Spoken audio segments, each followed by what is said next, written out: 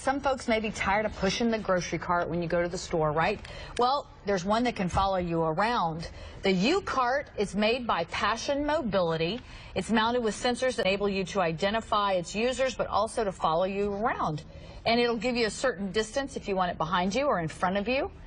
Alan makes a great point, though. And they have also made the golf course caddy. They have that CaddyTrek, so you can put your clubs in it, which I think is a great idea. Right. Because it gets tired of, you know, if you're like on the other side and you need your cart to come to you, you can remote control that. Cool.